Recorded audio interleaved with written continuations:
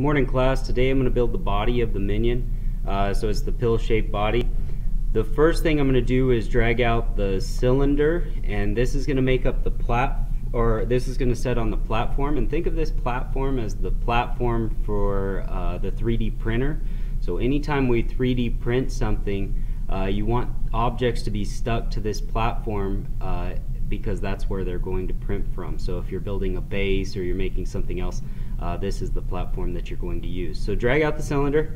The next thing you want to do is drag out the ruler. The ruler is going to help us dimension whatever objects or shapes that we put out here.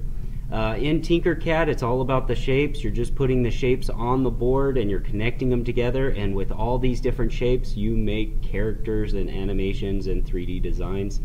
Well, not animations, but 3D designs. So the next thing you want to do with the cylinder is we're going to dimension it 50 by 50 by 10.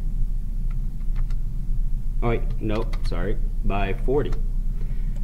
So 50 by 50 by 40, and that makes up the middle part of the body, and then we have to make the head and the bottom.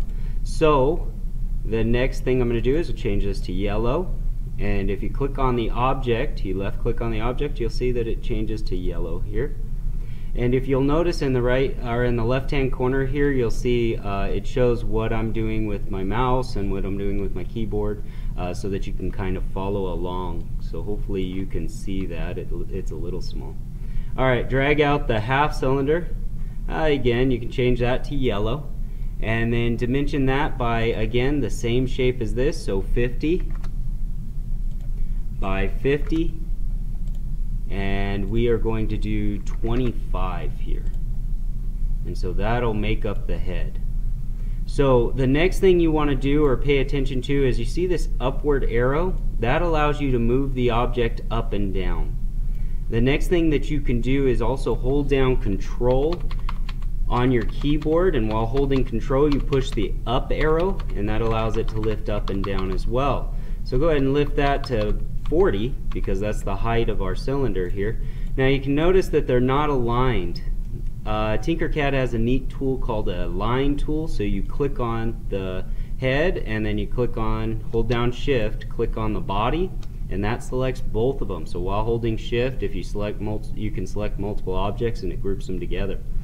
The next thing you want to do is use this align tool, or L, on your keyboard. So I'm going to push L, and then that brings up these bubbles along the sides. So in order to align them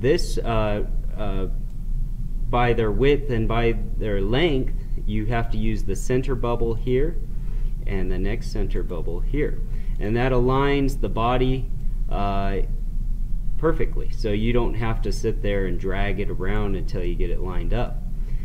So again, hold down shift, select the first one, hold down shift and select the next one, or you can hold down Control and push A, and that'll select every object on the screen. Next thing you want to do is group these two items so they're stuck together and they're one part, and that's the grouping tool right up here. If you click on group or you press G, it'll group those two together. Let's say you didn't want to group those two together, you can press the Control Shift G to ungroup it, or just select the ungroup button right up here. So I didn't want to group those together quite yet. I want to copy this head, and that's going to be the bottom. So drag over the head and hold down shift and rotate this so that it's 180 degrees. And now we want to drop this back down to the platform. I can use this arrow right here to do that and just put it as 0, or I can use this upward arrow and drag it down. So many tools to help you out there. Oops, I didn't mean to drag that over. Now I have to make sure that these are grouped, so I'm going to hold down shift, select the body, select the head, and group those, because I need to lift both of these up. And I'm going to lift these up till they're 25. And if I can't get it just right, I would change it right here. So select that, lift it up to 25. Now hold down shift, select the bottom, select the body, and then we're going to use our align tool again. So click on the align tool, click on this center bubble, and then click on the center bubble here.